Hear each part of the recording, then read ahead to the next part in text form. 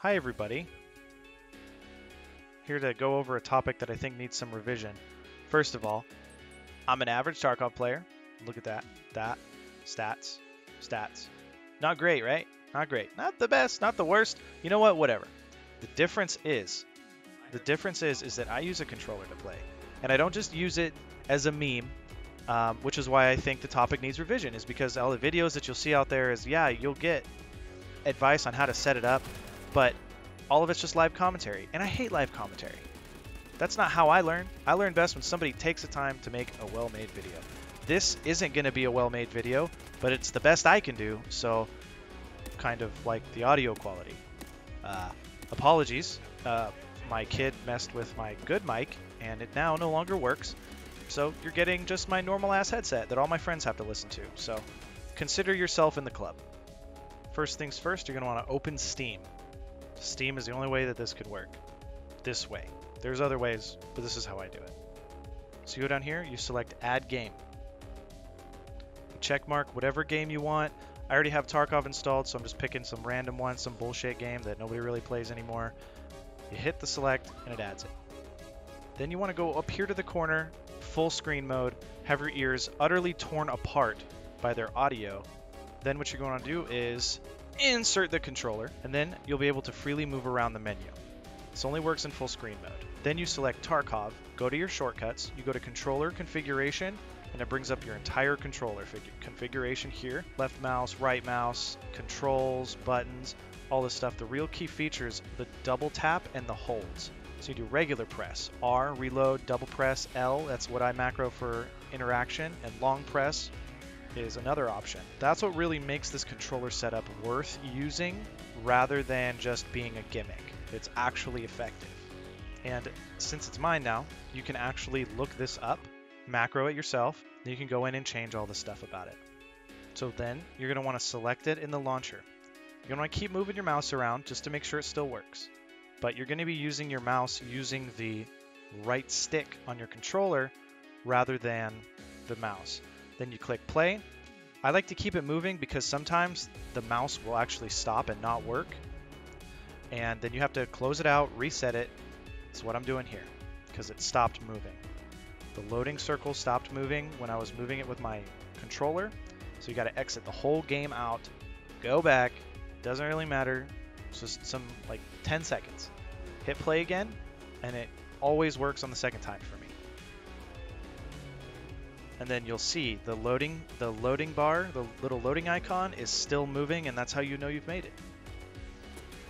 Use the left stick to move around. You can't do fine movements because it's still WASD. Hold square, you can check mag. Tap square, normal reload. X is jump. Aim is left trigger. What's really cool about this is that you can actually macro two buttons together. I have that set up where if you hold L3 and R3 along with your R1, you'll actually change your scope and change your magnification. It's the same way with tacticals. I hit my left directional D-pad, my L1 will switch the mode, and my L2 will turn it on, so you can turn on and off a flashlight on the fly. Tap circle to crouch. Hold circle to go prone. You double tap circle to initiate caps lock so you can walk. You can still use the scroll wheel for different variations of walking speed, but I mean, that's pretty impractical when you're using a controller. So there is a lot of kind of maintenance you have to do with your hotkeys to really get everything meshing right and working right. Things like blind firing, I never use anyway, so I just kind of left them blank.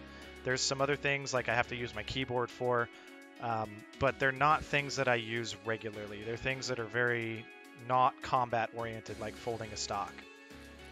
I'm going to let it play a little bit longer just so you can kind of see what my hands are doing, the buttons I'm pressing. Getting adjusted to the double buttons and the double tapping wasn't really that big of a deal. It was way easier than me learning mouse and keyboard, trust me. That shit was rough, which is why I spent, 5 hours of my life doing this. There's just a lot of different options you can do here. You can set it up as standard as you want, as complicated as you want. there's really a lot of freedom here. So you will have a disadvantage in aiming and doing those really quick adjustments, like a quick 180. Luckily, Tarkov is a game where you can outposition and outmaneuver rather than just outshoot. You don't need to just whoever gets the first headshot wins because you always know where they're at. It's you can flank, you can move, you can burp. So I could go over all the ins and outs, all the minor details that you can do, but if you go in and figure it out yourself, that's the best way to do it. So you take this guide, go into an offline raid. The coolest part about it is that you can actually change the settings on the fly. So you don't need to like exit the game, restart it in order to just test something out. You can literally just go over, back to Steam, change whatever button or setting you want. Then what you can do is just test it right there in an offline raid. That's what I did. It took me like 4 or 5 hours, but then again, I didn't have a video quite this in depth. Other videos I've seen never really went over exactly like the small things of how to set it up the best. They're always very loose, very live commentary, and I don't know about you guys, but I do not like the live commentary informative videos. If you like the video, go ahead and give it a like. I'd appreciate that. If you subscribe, 10,000 years of good luck, and then comment down below to let me know what other kind of videos you guys want to see.